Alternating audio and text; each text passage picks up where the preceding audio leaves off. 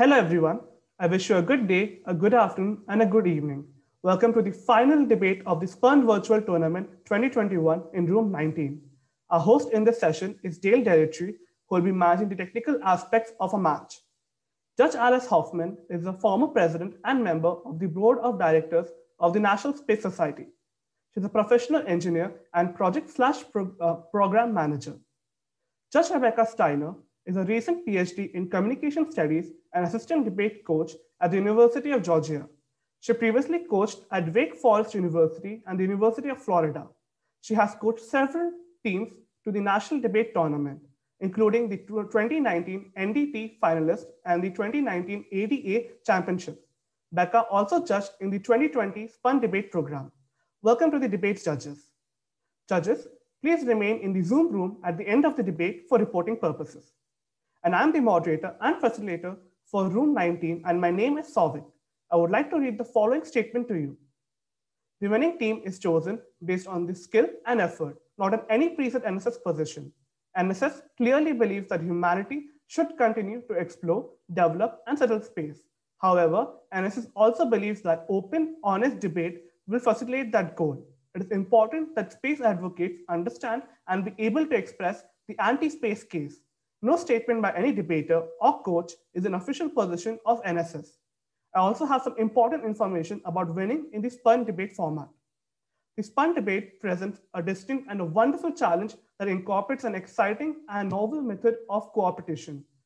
To be clear, ignoring opposition's content, exclusion of debaters, aggressive tones, and interactions will count against your chance of winning the debate. What counts for winning the spUN debate is that you demonstrate mutual respect, inclusion of all debaters, constructive interactions, listening, the quality and substance of the concept you present. These are the tenets of universalization which are reinforced in this debate format. Now, let's meet our debaters. The first team is Team Alcantara, which is named for a spaceport in Brazil. Team Alcantara, please give us your name and the country you are representing. Hello, everybody. Hello, everybody.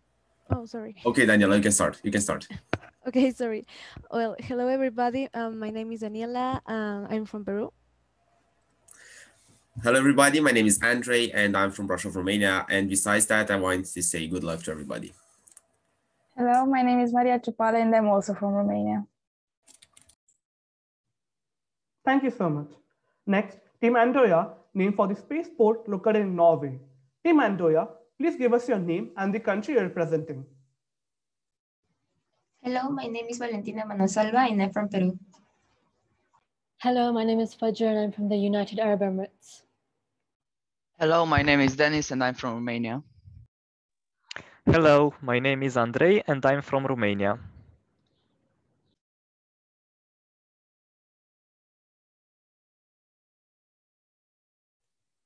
Thank you. Now, if Dr. Edmonds would like to speak a few words to the debaters, please. All right, I'll say again, good luck, best wishes. And I even love the original introduction of being so kind to everybody, but I can't say enough that I think you know what you're doing, and I'm really looking forward to how you're going to integrate universalization into this incredible new frontier that we're embarking on in this world as part of this huge universe. So wishing you all the very best to this next challenge and onto the frontier with this next generation of leaders. I know you're going to be out of this world. Thank you so much, Dr. Edmonds. If anyone has a question, please raise your hand in your participants icon on your screen. Please mute your mic unless you're speaking, and only the presenting team and judges should turn on their videos unless directed by the moderator.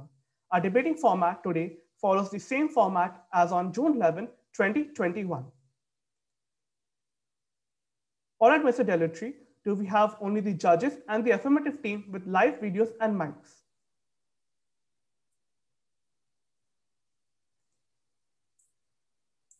Andoya, oh, yes, we do. Only the judges and no team members with mics.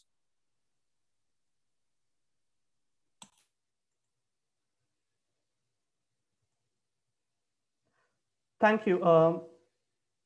Let's get started. We'll hear from the first speaker from Team Alcantara, represent the affirmative position for the resolution. Space traffic management should be regulated by the United Nations Security Council. Team Alcantara, your first speaker may begin your affirmative intro. You have 3 minutes. Your time starts now. Thank you very much. Respected jury, coaches, and my fellow mates, a very good morning, afternoon, evening to one and all present here. My name is Daniela, and I will be the first speaker from Team Alcantara. The second speaker, Andre, will present to you an argument about space pollution, the disadvantages it brings, and why the UN Security Council should be responsible for this. After that, Maria will talk about space agencies development. And in the end, Andre will summarize the debate, make the final statements, and conclude why we definitely think the UN Security Council should be responsible to regulate STM. First, I would like to define some terms from the proposed resolution. Space traffic management is defined by the International Academy of Astronautics as the set of technical and regulatory provisions for promoting safe access into outer space, in operations in outer space, and return from outer space to Earth, free from physical or radio frequency interference. Space traffic includes launch vehicles as well as orbiting objects, for instance, satellites of all sizes. The UN Security Council has primary responsibility for the maintenance of international peace and security. It has 15 members, from which 5 are permanent, and each member has 1 vote. This means a huge collaboration between 15 countries, something that is also called universalization. This way, we can go to space as humanity and not as countries. Besides that, according to Andrew J. Dilk in Journal of Air Law and Commerce, space traffic is currently managed and regulated by the Federal Aviation Administration. Now, I want you to be careful to this. As we already know, the UN Security Council is split up into 6 organs: the General Assembly, the Security Council, the Economic and Social Council, the Trusteeship Council, the Secretariat, and International Court of Justice. According to globalpolicy.org, the Security Council is the United Nations' most powerful body because it's the only part that the other organizations listen to. UNOSA is the United Nations Office for Outer Space Affairs, which promotes peaceful and safe use and exploration of space, being regulated by the UN Security Council for international cooperation. That is a sign of active universalization. According to Director Simonetta Di Pippo, UNOSA is a sub-department of the Secretary body. Its power is shown by the fact that it cannot do anything without the UN Security Council. It only managed to realize 7 guidelines, also called recommendations about debris. This is why UNOSA and ITU don't have enough power to be responsible by themselves of STM regulations. They need the UN Security Council. So we will demonstrate to you why the UN Security Council should definitely regulate space traffic management. Next, after the affirmative team gives the introduction and the definitions, Andre will present you with the first argument. Thank you. Thank you, Speaker 1. Now, next one from Team Andoya, please give us your 3-minute intro. Your time starts now. Distinguished judges, honorable audience, it is my privilege to make the introduction for the negative team Andoya. We affirm that space traffic management should not be regulated by the United Nations Security Council. We find 2 main justifications for our positioning. The UNSC is a poor regulator for space traffic, while there are already more competent regulators in the UN. First of all, United Nations already regulates STM through the United Nations Committee on the Peaceful Uses of Outer Space, which includes the United Nations Office for Outer Space Affairs. These institutions created STM rules, making an impact worldwide. Basically, in analogy to car traffic, they created road lanes, parking spots, and traffic lights for space traffic. Also, these institutions are better enforcers than the UNSC and promote universalization, rather than targeting economies and bringing poverty, as UNSC does. Therefore, empowering the Security Council would be a worse option for STM than the status quo. Here comes one central concern. Is the UNSC even capable of STM regulation? Their experience is solely terrestrial. We will show you how they mismanage conflict here on Earth, although the current state of the world is showing that pretty obviously. Also, we are concerned that the permanent members might veto critical decisions unless those decisions promote their national interest. All things considered, are some countries chosen 75 years ago relevant for our future space affairs? We'll prove through several examples that emerging space powers can be drastically affected by vetoes by the current permanent members of the UNSC. This brings us to the center point of this debate. Is the UNSC bringing universalization? L.J. Edmond and Seth Baker indicated in their paper introducing universalization the risk of increasing military presence in outer space. That, alongside an eventual commitment to asteroid mining, colonization, and increasing communication, mean that space affairs will become intertangled with the terrestrial ones. Universalization is the path of equity for equity and inclusion on the way towards a space society. As the UNSC has in its record significant failures here on Earth, we can only imagine what consequences will their first spatial mistake have. We believe that the UNSC will exacerbate competition, denying us universalization with respect to space affairs. To close it up, UN already regulates STM through institutions such as the UNOSA and the Interagency Space Debris Coordination Committee. UNSC is both useless among the other institutions and incompetent, since in raison d'etre is conflict. If we associate space exploration, one of the noblest endeavors of the human species, with an institution designed to manage war, which shows the most abject part of human nature, we make a huge mistake. There are plenty of successful examples of applied universalization by the UN when it comes to space, and my teammates will expand on that. Thank you. Thank you, Speaker 1. Now let's hear from AFF2 from Team Alcantara for a beginning 3-minute arguments. Your time starts now.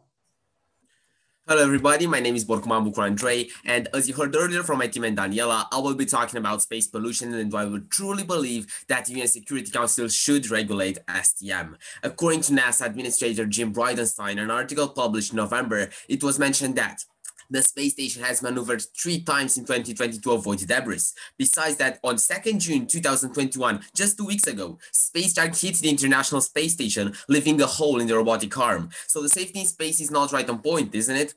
Let's take a look at the UN Security Council. It is split up into 6 organs: the General Assembly, the UN Security Council, the Economic and Social Council, the Trustship Council, the Secretariat, and the International Court of Justice. According to globalpolicy.org and UN.org, the Security Council is United Nations' most powerful body, and it is the only body that organs listen to and that can issue binding rules. And now you may ask, what proof does exist showing that the UN Security Council would be better to regulate STM rather than the FAA, for example? What about UNOSA, the United Nations Office for Outer Space Affairs, and COPUS, the Committee on the Peaceful Uses of Outer Space, which has 95 permanent country members? These are organizations that totally depend on the UN Security Council. For example, according to Hertzfeld, director of Space Policy Institute, the BrightStar 3-2 North Korean satellite was launched in December 2012. UNOSA wanted to launch that, but they needed approval from the UN Security Council as well. If they don't get the approval, a satellite can't be launched. So the UN Security Council already has a starting point regarding STM. According to the director Simonetta Di Pippo, UNOSA is a sub-department of the secretary body. Its power is shown by the fact that it cannot do anything without the UN Security Council. It only managed to release 7 recommendations about debris. This is why UNOSA does not have enough power to be responsible by themselves of regulating STM. They need the UN Security Council. According to Simonetta Di Pippo, director of UNOSA, UNOSA is partnering with Sierra Space, a private space agency. The United Nations has demonstrated its leadership and support in promoting dialogue between governments, encouraging the development of national and private agencies, and the implementation of norms to deal with space congestion.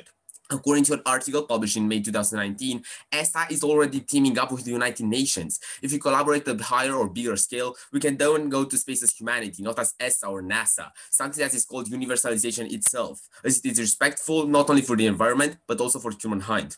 Do you know which the most important aspect of letting UNSC regulate STM is? Over 14,000 pieces of space junk belong to Russia. UNSC is the only big organization in which Russia is involved, so it is clearly the key for removing space debris. Thank you. This is one reason we think that UN Security Council should regulate STM. The second argument will be brought by Mariah and will illustrate the collaboration between agencies and their development. Thank you, Speaker 2. We now have a 1-minute silent break.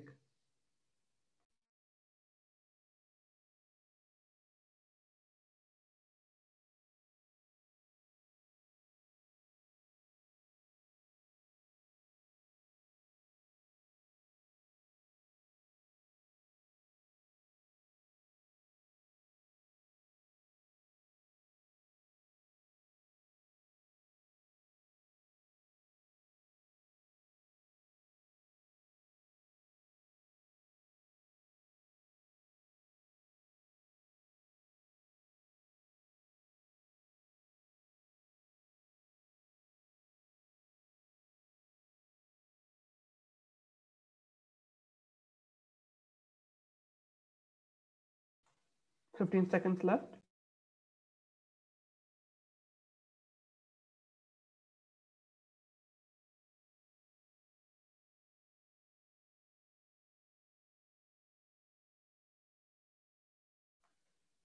Time's up. Net 2 from Team Andoya, please give us your beginning arguments and respond to AF2 in a 6-minute time allotment. The time starts now. Regulating space traffic through the UNSC is a bad method to implement bad measures. I will show you how space traffic is already highly regulated, and the intervention of the UNSC would only discourage space interest in space exploration and slowing our expansion. First of all, every satellite requires a frequency to communicate with the Earth. As a 2018 paper by Paul Lawson, professor of space law at Georgetown University, said, these frequencies are regulated by the International Telecommunication Union, a branch of the UN.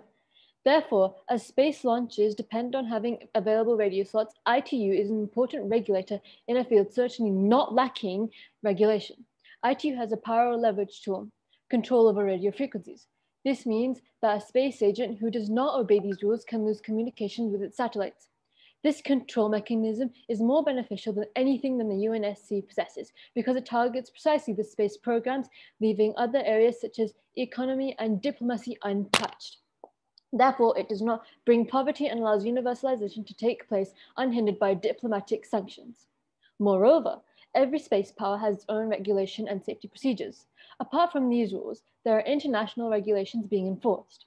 The institution responsible for them is the United Nations Office for Outer Space Affairs, which is part of the United Nations Committee on the Peaceful Use of Outer Space.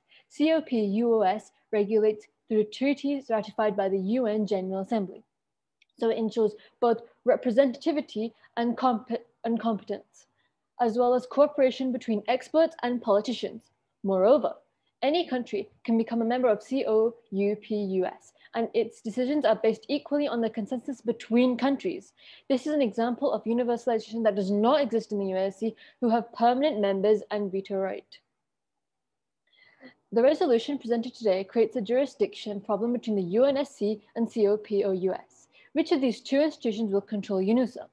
This double hierarchy of Space Command is an example of improper management, which will result in worsening the situation of STM. This will only decrease the interest in space exploration, making the status quo clearly preferable. Even space debris are already regulated. The Interagency Space Debris Coordination Committee consists of international experts who propose solutions to mitigate the risk of space debris. This institution produced a set of rules concerning spacedge, approved by the United Nations General Assembly. These rules are now mandatory for any agency in America, including private ones, the ESA, and many others. These rules assemble basic traffic rules. For example, when a satellite ends its mission, it must go to graveyard orbit, analogs to parking lots for cars. This is a true example of applied universalization, a global corporation led to a set of global rules. When it comes to existing space junk, existing agencies already have their own projects. The European Space Agency plans to commission the world's first successful space removal by 2025. Also this year, ESA has started cooperating with UNUSA in raising awareness towards space debris. Space agencies want to remove space debris and take the concrete action in this field because they want to safely explore space. No regulation from the UNSC will be greater incentive than our natural desire for exploration, as well as immediate benefits from space missions, such as GPS or satellite communication. We would also like to introduce the UN Space, a forum where the UN entities can meet and discuss on space-related themes. There are over 30 institutions involved, but the UNSC has never participated. This supports that the Security Council is neither capable nor desired when it comes to regulating STM. Instead, we have numerous of specialized institutions in this field that can truly bring universalization in space governance. My teammates will present to you even more disadvantage of the UNSC, as well as some better prospective regulators. But before that, I will stress a few points made by the affirmative team. The UN Secretariat is not controlled by the UNSC, but rather by the General Assembly. So the UNSC does not control UNUSA and COPUOS. Also, the UNSC has no power by itself to eliminate space debris because it relies on agencies to do that. Those agencies try different techniques to eliminate debris. Since there is no perfect technology, therefore, we shouldn't have multiple approaches because we don't know which is best. COPOUS has 95 members and the USC only has 15. So it's obvious that COPOUS brings more universalization. Also, its decisions are taken based upon its consensus and not vetoes. UNUSA can't have two bosses, the UNSC and COPOUS. Thank you. Thank you, Nectu. We now have 1 minute silent break at this time.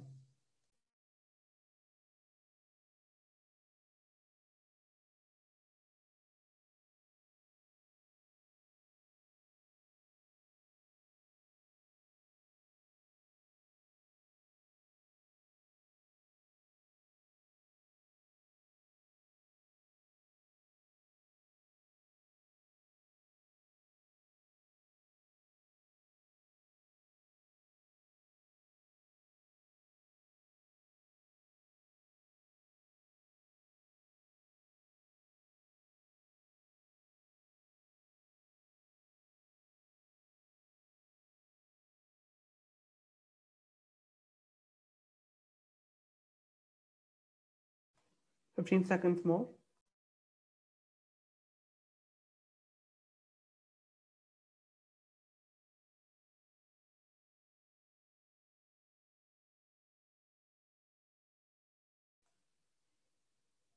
Time's up. AFF of Alcantara now returns for a 3-minute response to NEC 2. Your time starts now. Okay, so hello again, everybody.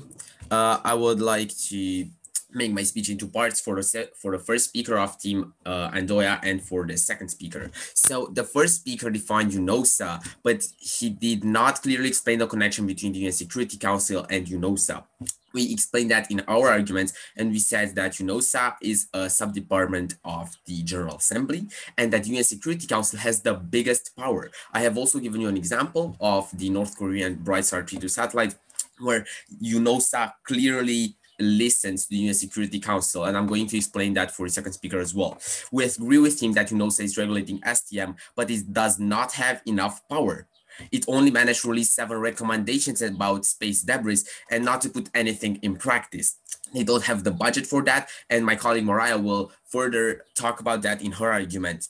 They need the UN Security Council for this. Take the example of the North Korean 3-2 Bright Star satellite. What happened then? Well, UNOSA wanted to launch a satellite, but the UN Security Council told them, don't launch it. It has malicious purposes. Then what happened? UNOSA launched it without permission, and then the UN Security Council gave a resolution, a regulation, the 2087 regulation, and they simply destroyed their satellite. So they destroyed what they launched.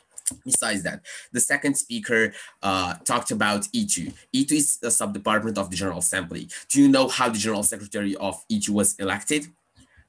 Just listen to this. The representative of E2 is Huolin Zhao, the General Secretary. How was he elected? Well, the Secretary General's selection is subject to the veto of any of the 5 permanent members of the Security Council. So it was chosen by the UN Security Council. The UN Security Council is regulating E2. So it's basically regulating what they proposed. Besides that, regarding the number of the countries, the UN Security Council, yes, it has only 50 members, from which 5 are permanent, but the 10 members are rotating once 2 years, so it basically covers the entire planet. How the 95 members out of UNOSA, so their geographical position is not as good as the UN Security Council wants. And why I'm saying that is because I'm saying that UNOSA should better collaborate with UN Security Council in order for them to regulate STM. So UN Security Council should regulate STM with the help of UNOSA, because UNOSA can't do this by themselves. You already mentioned an organization that already manages space debris and said that it's useful. Well, if it is that useful, why are we still debating this? Why was the ISS hit 2 weeks ago and that space debris destroyed its arm? According to an Article 9 of the Outer Space Treaty, spacefaring states should act to reduce space debris generation and mitigate threats posed by their space objects. This is why the UN Security Council is best for that, as it involves all the countries from the whole planet. We have clearly shown you how UNOSA and E2 listens to the UN Security Council and how it is best for the UN Security Council to cover all this, because as I already presented you, more than half. Thank you, Abdu, but your time is up. Okay. Thank you so much. Let's now hear from AF1 and 2 and NEG and 1 and 2 in a 4-minute cross-examination. Alcantara will begin the cross-ex. Your time starts now. Okay, so I want to ask speaker 2, you said something about an organization that already regulates space debris.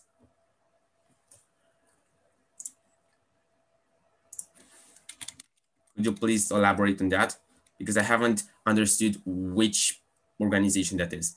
Yeah, so this is the Interagency Space Debris and Coordination Committee, which is currently regulating space traffic. And it proposed a resolution to help them proposed a resolution that was voted by the General Assembly to help them clear space debris and regulate space. Okay, and the first speaker, do you think that this organization is doing its job at the moment? Well, of course, there is still space debris in the orbit, but let's not forget that this hasn't been an issue for too long. There haven't been so many initiatives. It's just now started to become a more serious problem. It wasn't for 10 years. Okay, then why did in 2009 two satellites collide at some high speed, bursting into a cloud of space debris? Like, excuse me, what is the question? So you said that this problem has started. So this is a currently problem that is happening now, but it also happened in the past, in 2009, for example. Daniela. Well, accidents happen. That doesn't mean we don't have rules. Car traffic is regulated. There are rules, but accidents still happen. Okay. I see that they have improved that a lot. Daniela, would you like to ask that question as well, please? Yes. What is the connection between the UNOSA and the UN Security Council?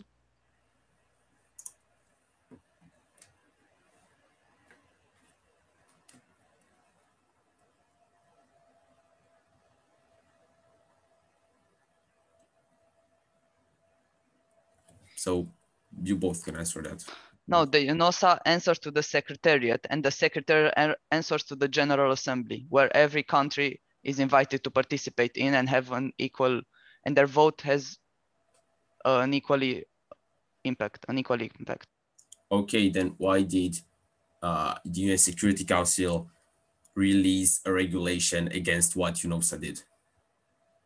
And why did UNOSA not listen to the UN Security Council? Because they need the UN Security Council, they need to listen to it. Like, the UN Security Council needs to approve what they do. So if we think like this, it is kind of a boss of them. I'm not saying it's a boss, but let's just think, if you need approval from someone to do something, then it kind of, UNOSA kind of depends on the UN Security Council.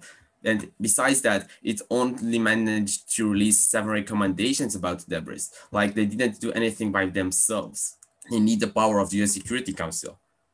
Well, you can answer that.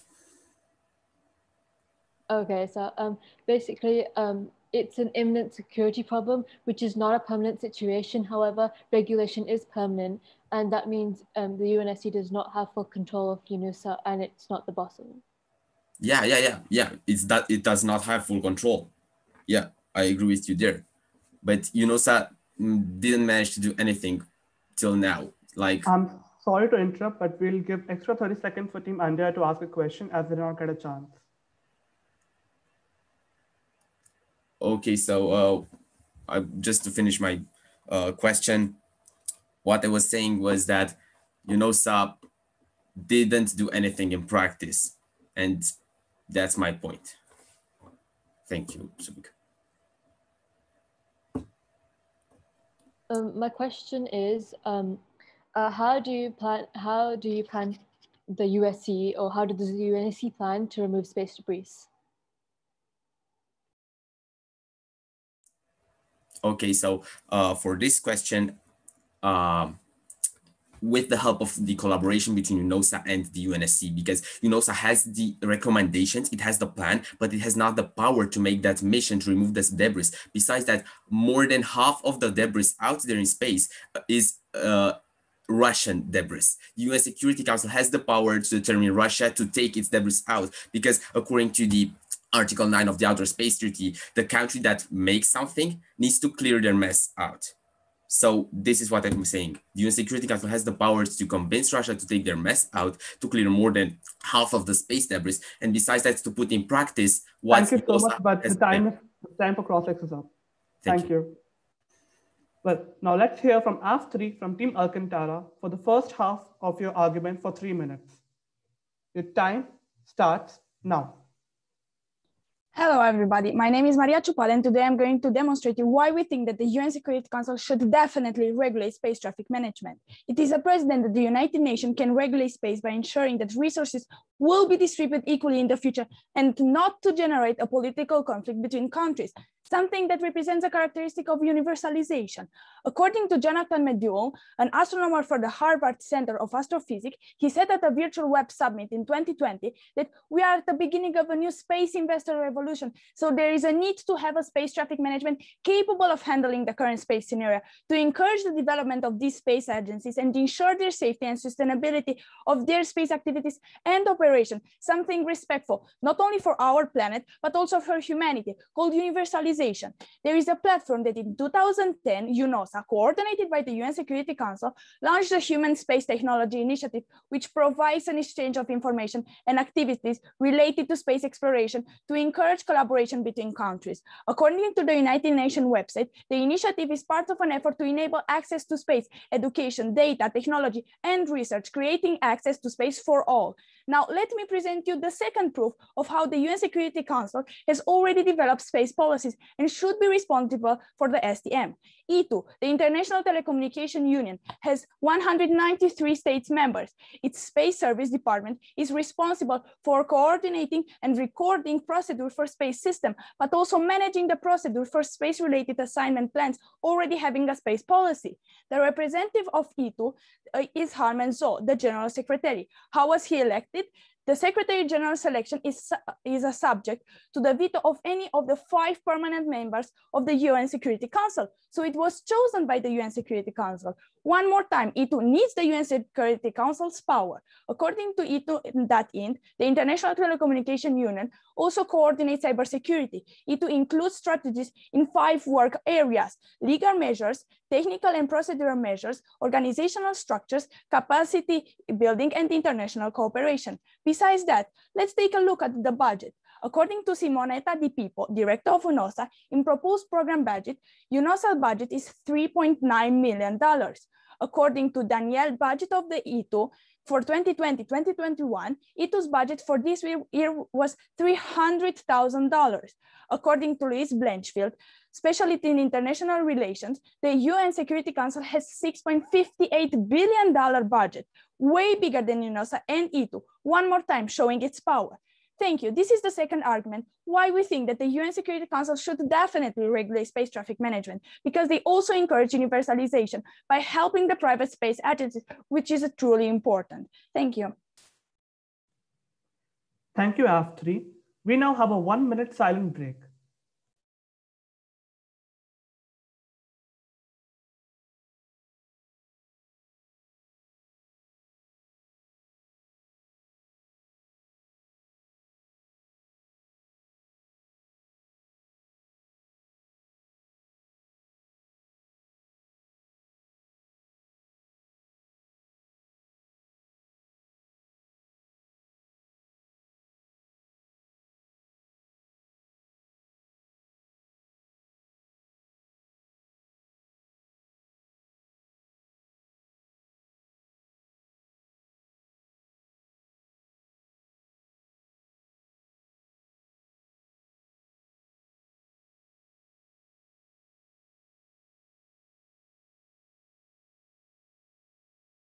Ten seconds left.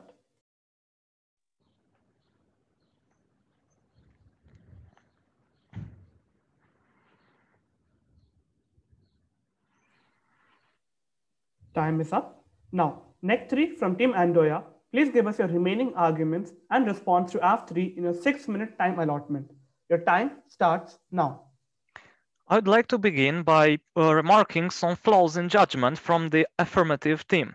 For example, they mentioned that only the Security Council can enforce measures on Russia because Russia belongs only to the Security Council when it comes to space-related institutions. However, this is not true. Since the Soviet times, since the 50s, Russia is a member of COPUS, and that means it is already a member of an organization involved in space affairs. And COPUS is the organization who truly leads UNOSA. The United States Security Council has no authority over UNOSA, but COPUS has.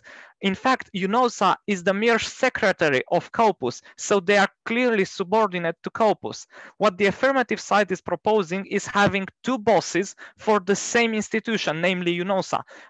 This institution can simply not work with 2 bosses. This is simply impossible in terms of management.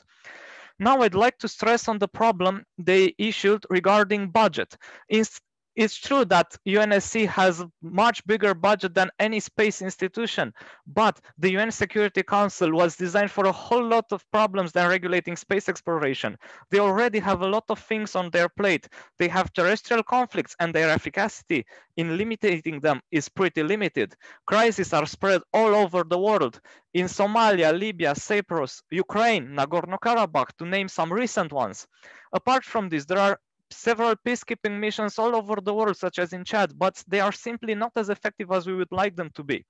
Therefore, they are not capable enforcers of measures regarding terrestrial issues. How can we expect them, if there are no space experts, to enforce regulation regarding space affairs? They are simply not qualified for this because they are not scientists. They are diplomats, politicians, but not scientists, not space experts. Now, I'd like to stress upon the veto right.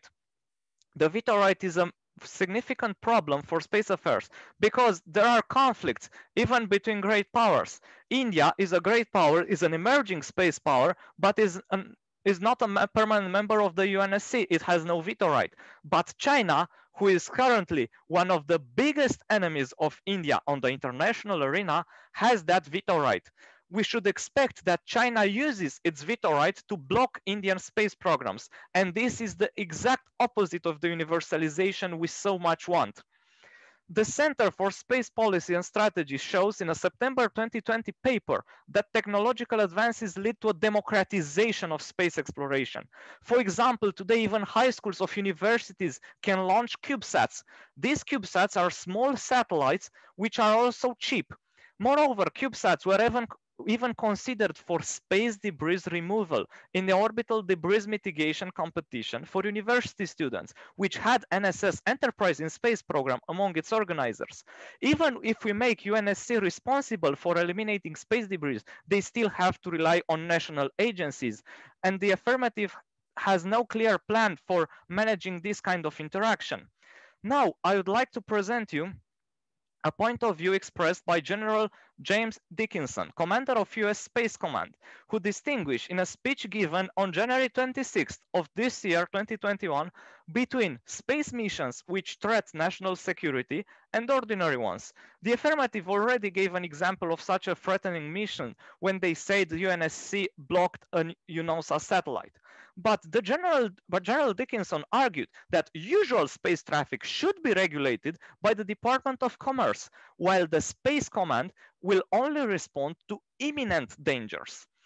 This kind of danger corresponds on an international scale to those very limited situations where UNSC intervention is really required. But this is not the general case because right now space is mostly used for commercial purposes. Think only of the numerous space tourism projects which are expected to depart this year. There is clearly a lot more room for economy in space affairs. And therefore, we should have trade organizations responsible for regulation, not military ones, not the UNSC. Therefore, we should propose that World Trade Organization regulate space affairs. This is not our invention. Former Executive Secretary of the National Space Council, Scott Paste, proposed World Trade Organization as an option when colonization will make Moon Treaty obsolete. This proposal is 10 years old, but prospective moon colonies keep it even more actual than ever. Think only that we will require some sort of property in space. We will have space hotels. We will have space mining colonies on the moon. Therefore, we will need some kind of property, and this should be the responsibility of a commerce organization, because property is the fundament of economics. Now, I'd like to stress about the universalization aspect. If we block minor initiative and leave space only to big actors, if we block CubeSats, which make kids involved in exploring space, therefore, we will reduce democracy in space and we will reduce universalization. And we won't want this. We want an universal space where everyone can launch missions regardless of the budget, regardless of the relationship with great powers who have veto right in the UN Security Council, which is since 1945 the same. There has been no changes in those powers, even if there were big changes on the international arena, and space actors are not only the permanent members of the UN Security Council. Thank you. Thank you, Nectary. We now have a 1-minute silent break.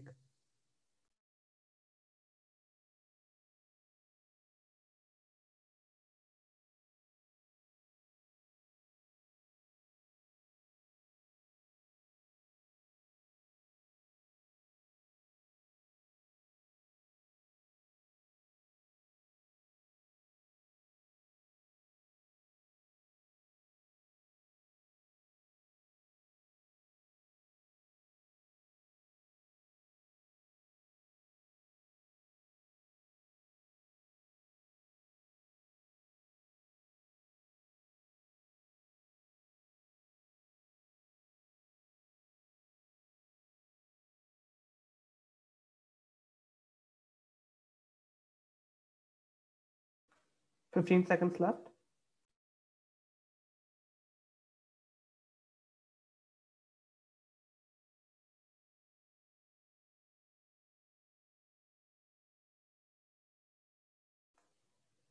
Time is up. Ask 3 of Alcantara now returns for response to Nec 3 for 3 minutes. Your time starts now. Hello again. You said flaws in the judgment? I don't think so. We haven't said, and we haven't said that Russia belongs only to the UN Security Council. The UN Security Council is the only one who has the power to make it clear it's a mess. Corpus is a department of the General Assembly. Isn't the UN Security Council the most powerful organ? Isn't it the most powerful team in the General Assembly? How can you mention two bosses? We haven't said anything about that. UNOSA and Corpus already listened to the UN Security Council. And the second speaker gave you an example about the satellite that had that after the satellite, there were regulations against the UNOSA because it didn't listen to the UN Security Council. You mentioned that the UN Security Council has nothing especially done on Earth. Did you know about the attack on Cuba? In 1962, UN Security Council has supported the United States. The Soviet Army launched militias toward Cuba. I'm sorry to interrupt you, Maria, but I would like to confirm if the other judges present in the room. Dale, could you kindly confirm once?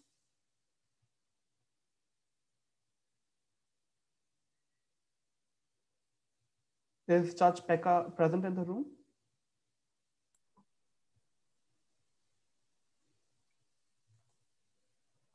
Is Judge Pekka present in the room?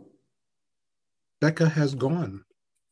Yes, I think she might have an internet problem. Very sorry to interrupt you in the middle, but we might have to wait for other judge to return, if that's all right with you.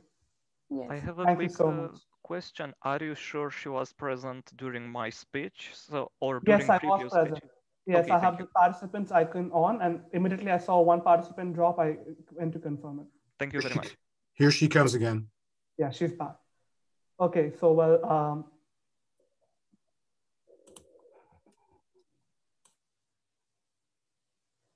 Judge Pekka, can you hear me? Okay, great. So I would like to ask AF3 to repeat her arguments, if that's all right. I'll reset the timer. So from the beginning? Yeah, I'll reset the timer, if that's all right. Yes. Sure. The time starts now.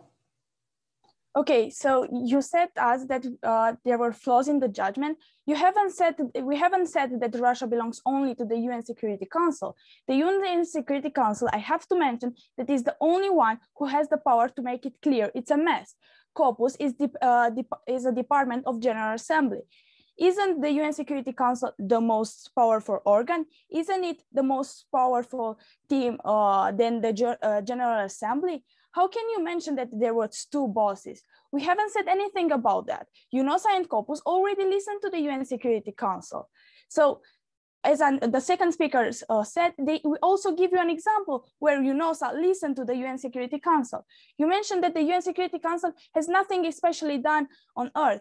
Did you know about the attack on Cuba? In 1962, the UN Security Council was supporting the United States. The Soviet army launched missiles toward Cuba, but the USA helped them. President John Kennedy decided to place a naval quarantine or blockade on Cuba to prevent further Soviet shipments on missiles. So basically, UN Security Council also stopped the attack upon Cuba. We have clearly shown you that the UN Security Council collaborates with both private and national agencies. According to Simonetta Di Pippo, director of UNOSA, is partnering up with Sierra Space, a private space agency, to offer United Nations member states the opportunity to participate in an orbital space mission utilizing Sierra Space Dream Chaser space plan. According to James Randall, Colonel of United States Air Force, also presented by the Space Treaty, the laws relating the space activity will follow the established principle and rules of international law and the United Nations, UN, further in accordance with the status of International Court of Justice. One more time, the UN Security Council is more powerful than this organ. It also has the power relating to that. The World Treaty Organization, weren't you talking about the ITU? Talking about hotels-based, space debris is happening now. In 2009, satellites colonized. The ISS, don't you think it is a present problem? There are over 22,000 pieces of space debris out there. You aren't simply saying, let them be. Trade is more important. Let's make hotel in space. What if they get hit by space debris? We don't reduce the project with educational purposes just to make sure that they won't pollute orbit more than it already is. If anyone can launch, this is why there is more space debris out there. It is normal. Thank you. This was the rebuttals from Team Alcantara for the third speaker. Thank you, third speaker. Now, let's hear from AF3 and 4 and NEC 3 and 4 in the second 4-minute cross-examination.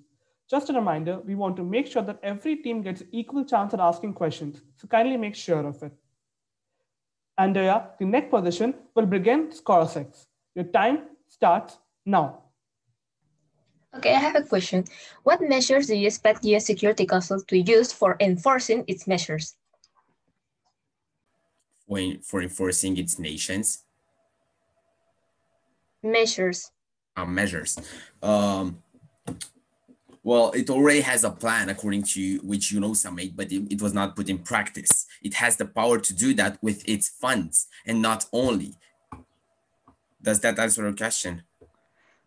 You mentioned a lot about power. UNSC has more power. But what does this power mean? How they make themselves listened on the international arena? We proposed a viable plan of ITU simply denying satellite communications. What sanctions do you have in mind?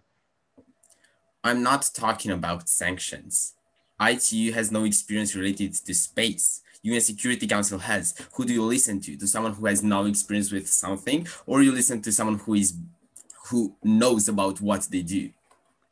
But every space missions require a frequency assigned by ITU, and ITU withdraws that frequency if space regulations are not respected. How can you say they have no experience? Okay, I get your point right there. But do you know how the representative, the chief of ITU was chosen. It is chosen by the UN Security Council. So basically, UN Security Council the ITU listens to the UN Security Council. Mariah, would you like to add something here? Yes, and also you said that I want to ask you, you said that there will be a new world out there. I agree with you, but shouldn't be a department that maintains peace and security? If there exists one here on Earth, why shouldn't, if you say that there will be a new world out there, why shouldn't it be the same that has experience on this out in space as well? Because security crises are different from terrestrial ones. We currently had no space war, but even if we would have a space war, we would need different kind of regulations because space has dangers of chain reactions. For example, Kessler syndrome. We have nothing similar in international relations here on Earth, to give you a mere example. And who do you think is best for this security and peace on space? Scientists which are not present in the UNSC. Where are they present? In UNOSA, in COPUS, in other organizations, which... Okay, and COPUS and UNOSA are a department of the General Assembly, which is listening to the UN Security Council. No, because UN Security Council is not the most powerful organization in UN, even if you try to convince us of that. The General Assembly is the most powerful. The non-permanent members of the UN Security Council are chosen by the General Assembly. So the General Assembly and its Secretariat are clearly more powerful than UNSC. Okay, I'm sorry to interrupt, but everybody in the team will need to answer the questions as well. Please continue. Okay.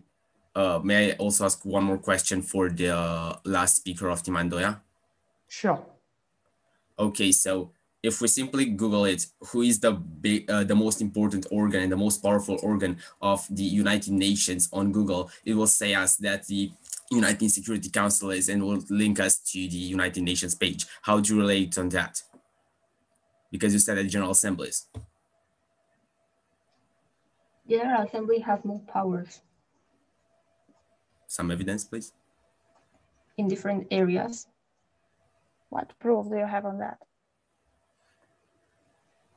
They don't have only power in, or they have only power in security, but different areas. Including its sub-departments or not? Can you repeat, please? So you said the UN Security Council only has experience in security, is that right? In security. I said General Assembly has more powers in different areas, not only security. Okay, but the UN Security Council is voted by the General Assembly. You didn't answer our question. Like, if we simply Google which is the most powerful organ of the UN, it will, on the United Nations page, it will say UN Security Council. I'm sorry, but the time for cross-ex is up. Thank you so much, team, for participating. We now have a 2-minute silent break at this time.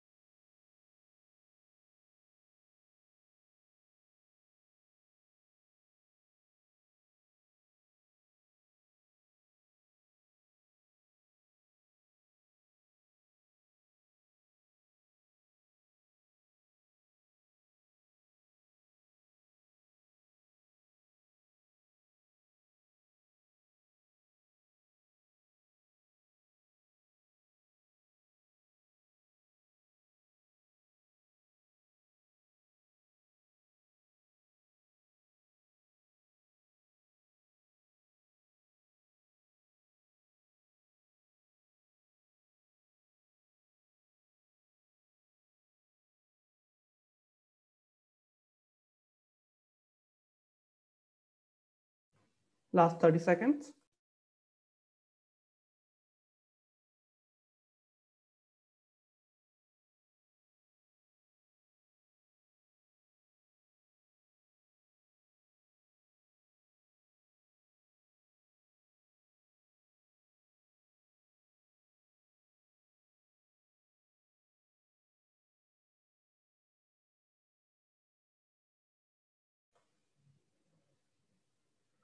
Time is up. Now, our four from Team Alcantara will begin the summary in the 4-minute time allotment. Your time starts now. Hello again, everybody. Now I'm going to conclude the debate with the final statement with the help of my colleagues Daniela and Mariah. So Daniela, could you say something about the definition of the terms and both teams' perspective about the resolution? Yes, well, the definition of terms by the other team was quite alike to ours, and we think their perspective on the resolution was the correct one.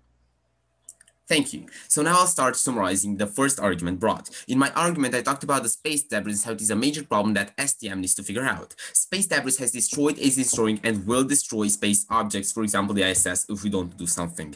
Second, the UN Security Council already established guidelines for district space policies, UNOSA and COPUS, which have 95 parameters, thus achieving universalization. Third, UNOSA already has a planned program for space debris diminution. Fourth, UN Security Council is developing collaboration not only with national agencies, but also with private agencies, as Mariah presented as well. Next, Mariah, could you please tell us a few words about your argument? Yes, I will highlight the main points for my speech in order to convince you that the UN Security Council should definitely regulate space traffic management. The space activity is exponentially increasing and automatically the space debris is growing. The main problem is that the FAA, the current administration of the space traffic management, isn't currently doing its job properly. How do you want to release space debris when it will be much bigger? The International Telecommunication Union already developed a space policy, has a lot of knowledge in cybersecurity, and has 193 countries as members. I have explained that the budget on how UNOSA and ITU cannot regulate space traffic management by themselves, but they need the UN Security Council, which is the most powerful body. Thank you.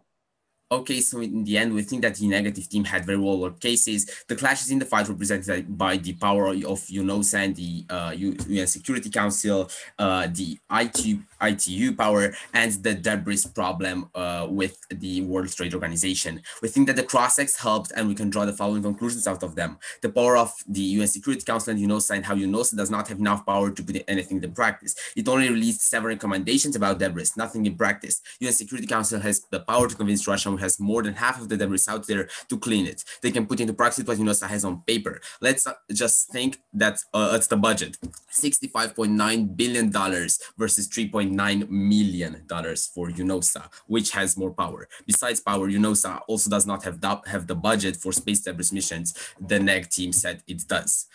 They also mentioned the existence of an organization which is doing its job with space debris. Is it really doing it? A Russian satellite and American satellites crashed in 2009 at a very high speed, bursting into a cloud of thousands of pieces of space debris. Besides that, 2 weeks ago, the ISS was hit by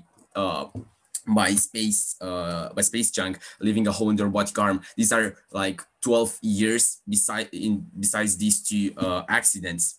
Nothing changed. Besides that, the negative team has future plans. This is not bad, but their vision, I think it is a little bit, because they have talked about the World Trade Organization, talking about hotels. Space debris is happening now. The 2009 satellites collision, the ISS, don't you think this is a present problem? There are over 22,000 pieces of space debris out there. So we're simply saying, let them be. Trade is more important. Let's make hotels in space. What if they get hit by space debris? World Trade Organizations, what experience do they have in space domain? They don't. UN Security Council is way more justified for that.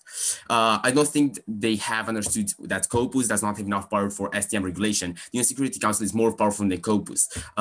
The COPUS boss, the General Assembly. The same happens with ITU. Its General Secretary and representative is chosen by the UN Security Council. They have strongly mentioned, but with no existing evidence, that the General Assembly is the most powerful organ in the UN. Excuse me, but this is simply false. Just type this on Google or on Google Scholar. Who is the most powerful organ of the UN? And you will simply find the answer we have given right on the UN.org. I'm sorry, but your time is up. Thank you very much. This was Team Alcantara. Thank you, Team Alcantara. Now, NEC 4 delivers the Andoya summary in the 4-minute time allotment. Your time starts now. To begin with, affirmative stars executed the UN Security Council should be in charge of space traffic management. However, as my teammates mentioned, the UN Security Council was designed for solving terrestrial problems, where it proves very ineffective. Several successes cannot cover a long list of failures. A single incident, think of Sarajevo, assassinated in 1914, is enough to start a world war. Making it responsible for the space affairs will only overstretch it even more, further decreasing its effectiveness. For example, nowadays we have the Ethiopia-Tigray conflict, where millions of people are starving while thousands of women and girls are being sexually abused. How should the UN Security Council divide its attention between SDM and this humanitarian crisis?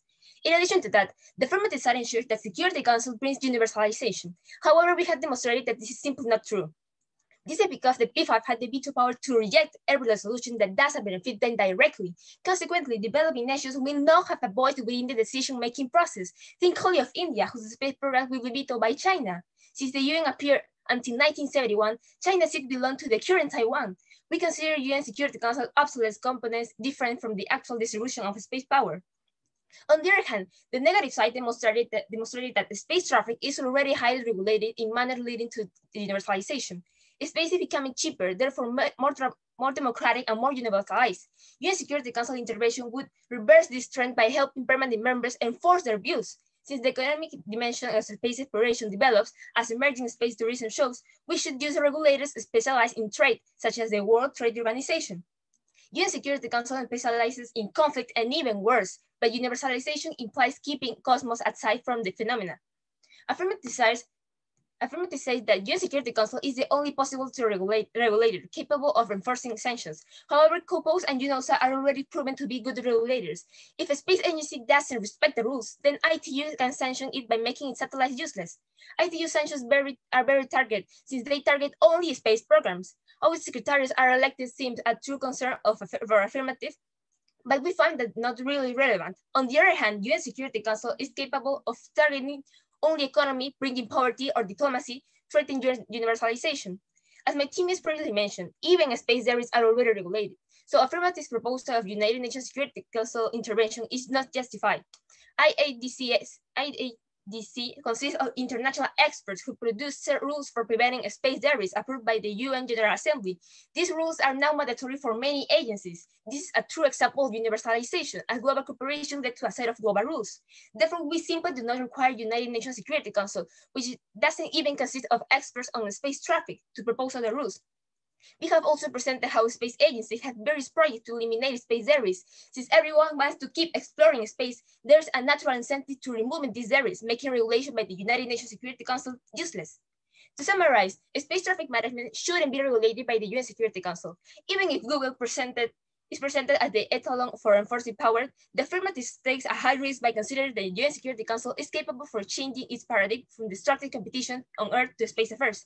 They are also overconfident the UN Security Council will be able to adapt to this new task. The affirmative takes high risks by hoping the UN Security Council can manage space traffic despite its proven ineffectiveness. In permanent members, you consider global benefits before national interest. However, hope should remain Pandora's box, as it is virtually impossible for all these assumptions to occur.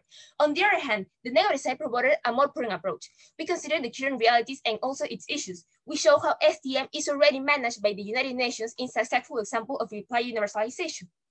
While the United Nations Security Council will only slow our space programs, bring competition, and threaten the current cooperation on space affairs. They make us confident we are providing the correct approach to the delicate situation. Thank you. Thank you, Nekfo.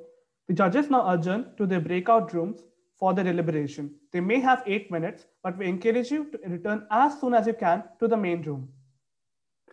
I'm going to open the breakout room now.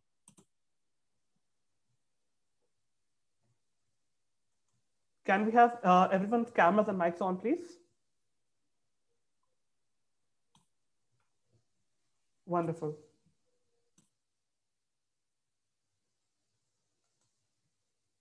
Even coaches, moderators, spectators, please, if you can, please, on your cameras and mics.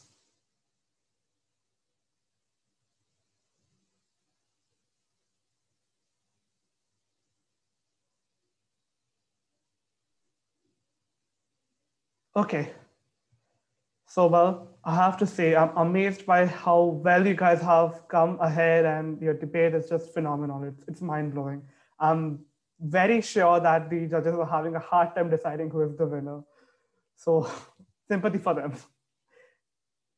Okay, so I have a couple of questions for you guys, as you guys are the finalists. So could any one of you describe and tell me that how was your journey from your first debate to the finals. What did you guys learn? What were the tips and tricks that you picked out from your other teams and coaches and improvised and came here? If anybody could elaborate on that. First of all, before answering your questions, I would like to thank you for all these wonderful moments you gave us with these questions, because they are truly relaxing. And I want to thank you for that. I think that during the spUN progress, I learned how to refine my arguments. I learned how to listen more to my opponents, to make my rebuttal more effective, more targeted on what they said. So it was truly a journey. Thank you. Thank you so much. Anybody else who would like to add to that? I can add something. Well, Andre, this time I agree with you.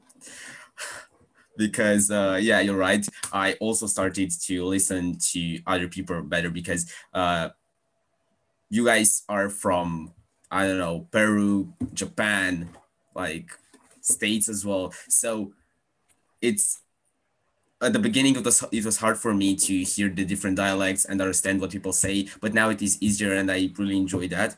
And besides that, through this experience, so from the first match till now, I heard different points and opinions about STM regulations and who should regulate. And I managed to improve my arguments as well, because a lot of people thought about things I didn't do. And I think this is the most important thing of this debate, because you can learn from what other people say and watch their opinion on that point as well. That's really nice. Thank you so much. And well, a question to Dr. Edmonds. How did you feel seeing our final debate competition today compared to the previous years we have started along? And how do you feel it was? Or do you think the quality has increased? Or was it more thrilling? How do you feel about it? Well, I don't think there's any question the quality is increasing every year. I think, you know, from my own experience, what I've learned is that the whole arena of co-opetition, the whole idea of really challenging you to work in an environment where you must cooperate and include everybody in the conversation, and also make the point that it's not the debate that's important, it's the content of the debate that prevails. You always have to ask your question, when you move into a policy framework, are you arguing for the sake of arguing, or are you actually trying to get to the best solution for everybody? And I think that's what I'm seeing from all of you. I think you're really trying to move into that arena where all of you are playing a role and all of you are instrumental in bringing to the forefront what is the most important answer that you're seeking in order to better the world within a universal construct? Because that is the challenge that we will face in your generation. This is a world within the universe where unless we cooperate and unless you learn how to do that, and that means involving everybody and hearing everybody's voices and then moving forward. And I saw that today. I think there's always room for improvement. I think everybody can reflect themselves. Did I do enough? Was my voice heard? Was I present enough? Did I allow my team members to be present? You know, you have to reflect, and looking at the recording, look back and say, you know, did I do my utmost? Because that's always the question, but that's also the lesson learned. And this is part of your journey as students. You're young, you have a whole future ahead of you, and we rely on you, because you will be our next generation of leaders. So yeah, I'm really proud. I'm really proud of Frances and her leadership and all of the colleagues and who worked with you to bring you to the forum today. I'm really proud of Apurva and Suvik, who've just been instrumental as young adults, advising us how to engage with you in a meaningful way so that today you have achieved a success that, oh yeah, I mean, I'm incredibly proud. It kind of gives me goosebumps actually to see just what an incredible group of leaders you are going to be. So thank you so much for all that you did this past year to make this event today the remarkable event that it was and is. Thank you so much, Dr. Edman. That means a lot to us. It means a word to us. Well, from my previous room, I think Team Andoya knows one of my funny questions about the extraterrestrial. Isn't that right? Team Andoya, you guys know the extraterrestrial question, right, which I had asked? Yes, we had it yesterday. Yes. So maybe I want to keep this question for Team Alcantara. So before that, how many of you guys believe in extraterrestrial life forms? Raise your hands. Andoya. Okay. Andre. Sajid. Oh, welcome, man. Great. Okay, wow. No. Okay, so the question will be for Team Alcantara. Supposedly, let's take the STM situations, and we come in contact with high civilization extraterrestrial species, and they try to make contact with us. In that case, which organization do you think, this is not related to the debate, it's your personal opinion, so feel free to say whatever you want, not to take any sides. Which organization do you think will be most suitable to talk with to manage the space traffic at that particular moment? What satellites goes up there, what weaponry goes up there, about the first communication, and bringing them here on Earth. So if anybody would like to answer that.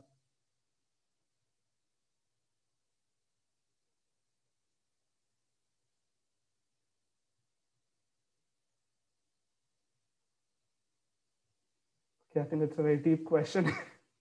Do you have any question for Suvek about his question? Oh my God. Do you?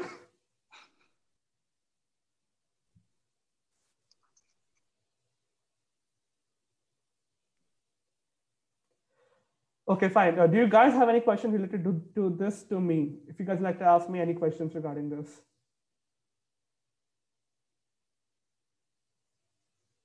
I have a question for the group, Suvek. Okay.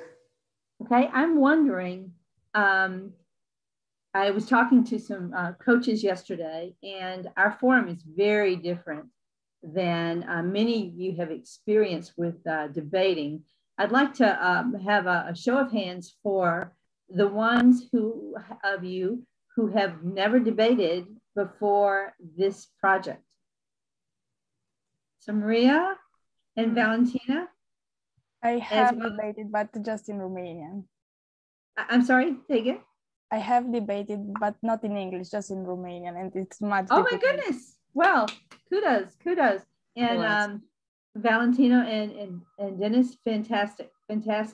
If this is your first time debating in English or first time debating at all, I think that's what we try to do with the online course, is to boost you up so that you could now start to kind of mix it up with the rest of your teammates. And then those who were veterans, Andre, both Andres, I've seen you before, and your leadership has been very important in this.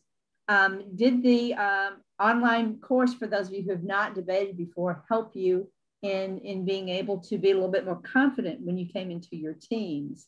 Let me ask Dennis that.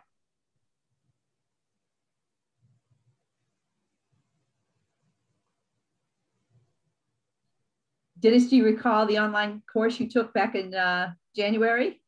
Yeah, I did. Yeah, that's what I'm asking about. If that helped you prepare yourself for working with your team in a forum that you've never worked in before? Yeah, it helped me, especially the video about note taking. It was important for me in this debate. Mm-hmm. We also had a video about how what stages a debate has with the rebuttals, with the introductions, but it was a bit different here because we had the cross-examination, which I didn't hear about. Mm-hmm. I think they helped me, especially because I didn't have any experience before in debate. Mm-hmm. The cross-ex was an addition that was brought in actually while we were still preparing in like January. So it was like a late edition this year that the coaches were asking us, because they wanted to see like a one-on-one, more exciting part of it instead of just reading speeches. And so the experience was very interesting for me to see that. Fajr, what was your? Oh, we have our judges back. All right, yes. Thank you. Well, so the judges are back, and we are very excited to hear the result. So please give team your feedback and announce the winners, and we have 5 minutes for it. Thank you so much. Thanks for having us both here. We are really excited to watch this debate and some others over the last weekend or few weeks. I know I've enjoyed myself judging at this competition the last 2 years now. So I wanted to talk about some of the commendable aspects and opportunities for improvement for both the teams. And I'll let Alice talk in a minute about what we decided for the outcome of the debate. For the affirmative team, we thought some really commendable aspects for you were you used a lot of outside research and you made very clear where is this research from by sharing the source aloud during the speeches. Another thing we thought was done really well was delivery, especially with hand gestures. And we liked the collaborative approach to the final speech. So those were some commendable aspects for the affirmative team. Some areas to improve, we thought you could discuss the concept of universalization more in the first 2 speeches. And we thought that the first cross-examination went really, really well for the affirmative side. But in the second cross-examination, we think there could be more improvement with letting the opponents ask some questions and treating them with a little bit more respect.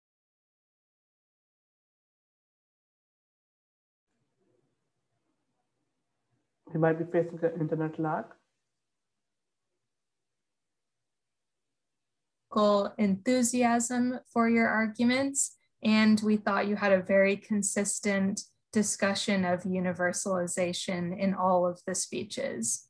Some opportunities for improvement for the negative team include, we thought the first cross-examination did not go as well for this side with answering questions. So we thought the team members could coordinate a little more in advance about who is going to answer questions for your side and making sure that you get some time to ask some questions as well. Really, really great performance by everybody. It was a very close debate. We enjoyed watching it. You've made yourselves and your countries really, really proud. And I'll let Alice talk about how we decided the outcome of the debate. Yeah, I want to thank everyone for participating and doing the research and letting us hear your examples and hear your thoughts about this important topic.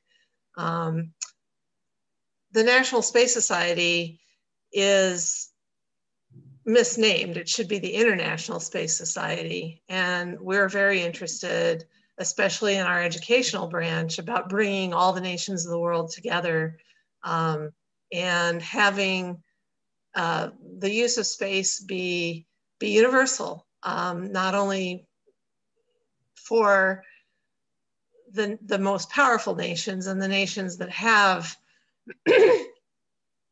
space presence now, but also to allow, as the negative side said, for students to participate in space, and making sure that I thought it was very powerful when you said that students should participate, and those students should be able to be from any nation on Earth. Even though it might contribute to space debris to have CubeSats up there, we need to figure out a way to make sure that all students from all over the world can participate. So it was extremely close. We had a very difficult time choosing a winner, but we had to choose a winner. So with the universalization argument being better on the negative side, we chose the negative side as the winner. And we want to thank all of you for all of the work you put into this. It was very enjoyable for us, and we really appreciate your time and effort. Thank you so much, judges, and excellent job, everyone. Can we have a round of applause for everyone, please? And also congratulations to the winner.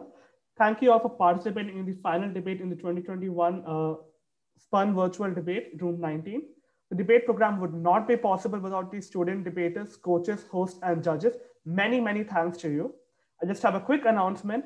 NSS Town Hall spUN Debate Awards event will be held on July 10th at 12 p.m. UTC, and everyone is invited. These are some exciting surprises for all the teams participating in the spUN Virtual Debates 2021, and not just the finalists. So stay tuned for more information coming soon to your mail, and also save the dates. Thank you so much. Congratulations once again to both the fantastic teams today. And judges, if please you could remain in the room for reporting purposes. Thank you so much. Hold, please. Recording stop, please.